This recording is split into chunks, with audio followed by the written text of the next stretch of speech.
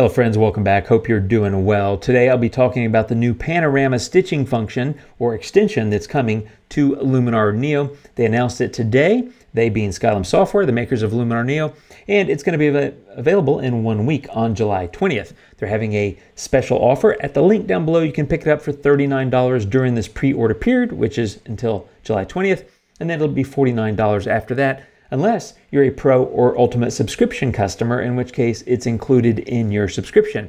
But if you purchased Luminar outright, you would need to purchase this extension separately. Now it's got a lot of cool features, and I'm going to walk through some highlights here. There's a lot to cover, and I'm going to need to break this down into multiple videos. But I also want to point out that I have an early beta copy, which means everything doesn't work, so I can't even actually yet show you everything that's in it. But you can do a standard panorama, which would be horizontal or vertical. You can do a HDR pano, which is really cool. I'm just going to say pano. If you're okay with that, I'm going to say pano every time. So standard pano, horizontal or vertical, HDR pano. You can also make a pano from a video clip, which is super cool. I'll show you that. And then you can also do subject or object isolation from a video and basically repeat a character, isolate them, and then have them repeat and create a pano out of that, which is really cool. That feature is not actually working yet in my early beta copy, but I did see a demo of it, and it's really cool. So I'm going to walk through all that. And by the way, if you haven't picked up my free ebook with editing tips and tricks and insights and ideas all about Luminar Neo, it's available on my website. Just subscribe to my newsletter and you get a free copy, and that'll help you with editing these beautiful panos that you're going to be editing. So I'm going to go in and just walk through something. I'm not going to demo everything simply because it will take quite a bit of time to walk through all that, like I said, and I really think that's going to be multiple videos. But what I want to do is just basically grab all of these frames, which is going to be 21 different photos. I'm going to go show you how you can build a panel like this one here. Now, because it's an extension, it shows up on the catalog tab on this right-hand side, just like HDR merge, etc. And you can see, drag 2 or more photos or 1 video here to start. Well, I'm going to take these photos and I'm going to drag them over, and it's 21 photos taken with a full-frame Sony camera, 42 megapixels. So it's going to do HDR on 7 sets of 3 exposures each, and then it's going to stick those together and make a pano. In other words, it's going to take 5 to 7 minutes.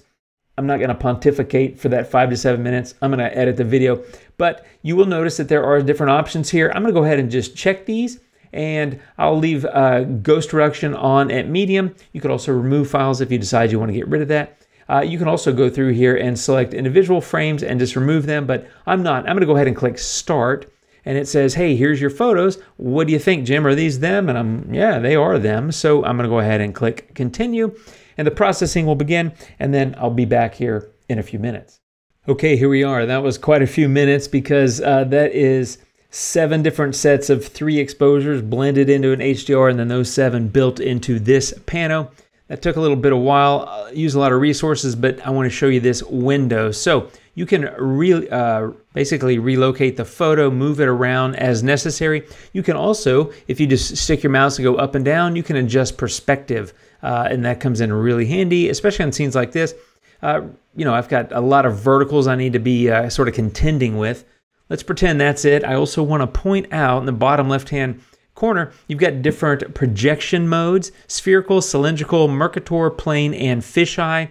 And if you want to read about those, I recommend a Google search. But spherical is working really well for me, and on these kind of shots, I think it works just fine. So once you're ready, you can just click Stitch, and it'll start to put that pano together. And there we go. And then I'm in the crop window. Now you'll notice there's black stuff around the edges, of course, and that's just because of all the alignment and the warping and whatnot. So I'm going to come in and just fix that up by cropping in and just getting this thing looking the way I want it to look, which is really what my photo editing is all about. So I'm going to go do something about like that, I think. I'm trying to think. I actually think I'll do that. Let's just say that that's what I want to do. Once you're ready, you just click crop, and then it says, here's your photo. Are you ready? And of course I am. So I'm going to go ahead and click save. So that's the process. Now, I will tell you again, early beta copy. So the file handling is throwing me off a little bit. Sometimes the image will end up in the panorama stitching folder, which is automatically created the first time you make a pano. Sometimes the photo is ending up back in the original folder that the raw files came from. And it seems like for a while, just the HDR bracketing images were ending up in that original file, but this was an HDR as you saw, and you can see I've been doing lots of different tests with different ghosting and all that kind of stuff, but this time it ended up in that Pano stitching folder. So again, early beta, I'm a little confused about file handling and why it's different at times, but it is what it is. Now you can see I've also done a number of other things. We'll talk about that in a minute, but what I actually want to do is zoom in on the edited version of this HDR bracketed Pano and show you what I ended up coming up with. Now, I took a little creative license with colors and light and things like that because, hey, it's my photo. I want to edit the way I want to edit. And, you know, that's just kind of my prerogative and yours, of course, as well. But what I want to talk about here is zooming in and taking a look at the photo so you can see how well it's merged, because there's a lot of different frames, right? Even these wires over here, these like telephone lines, they came in nicely. These buildings look nice.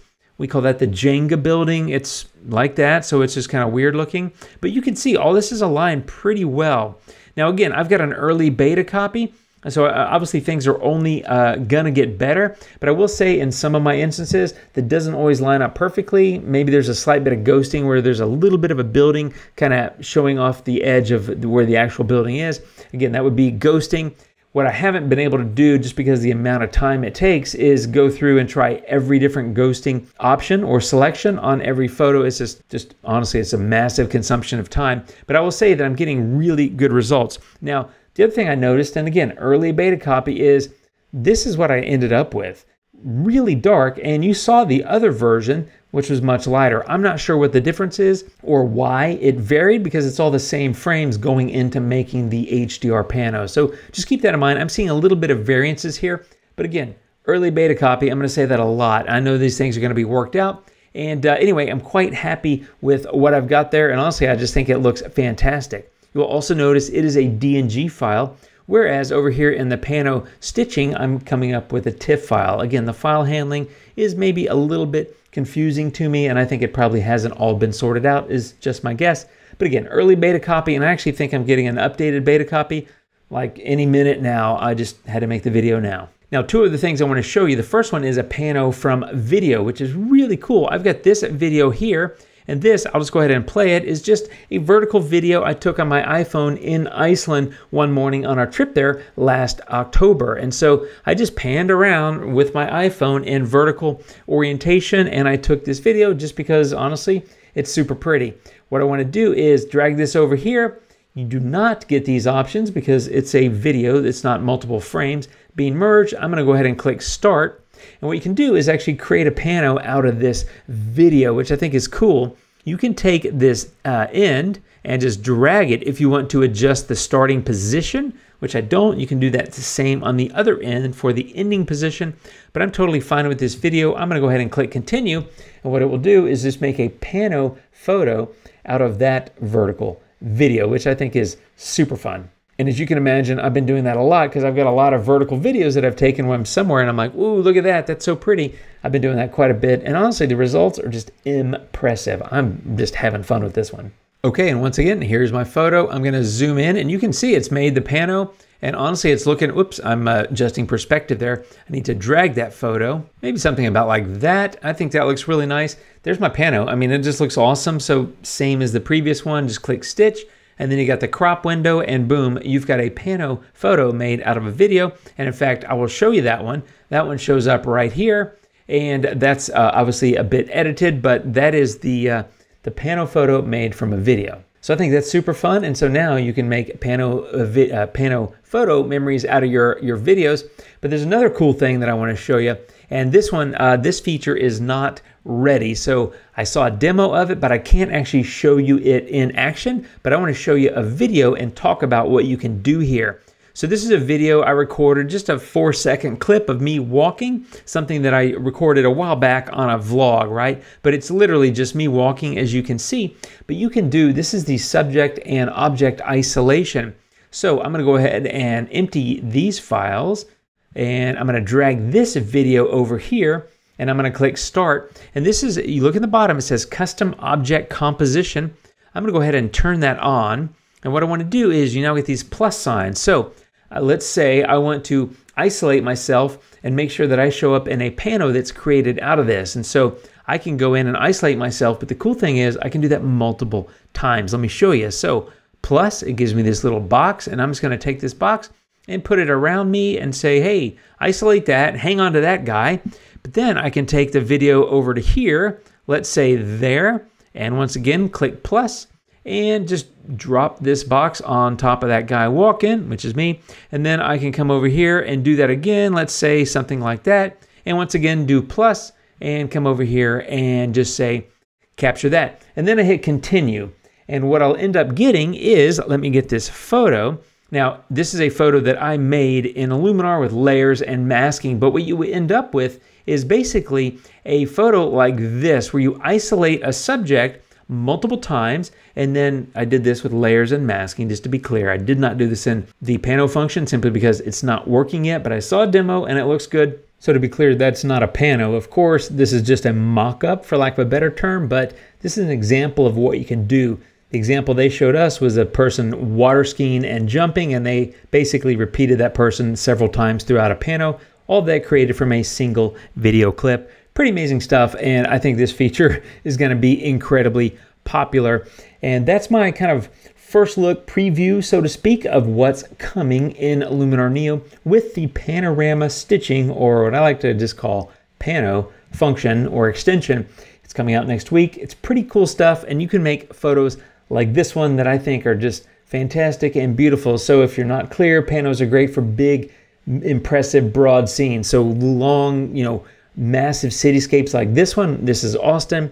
Landscapes, it's obviously very popular, things like that. I just love overall the whole idea, the innovation, and the things that they keep doing to make the Luminar Neo platform more of a platform and give us more and more high-level capability, which is optional, right? Hence, it's an extension. So that's my first look, my friends. I'll be back soon with more videos about this stuff because I love it. It's fun. And in fact, if you want to see me edit a photo like this and do an HDR pano, let me know. And other than that, thanks for hanging out. I'll be back soon with more videos, and I'll be covering this in more depth once I have the updated beta copy. And of course, you'll have it next week. So thanks for watching, my friends. You guys take care, and until next time, adios.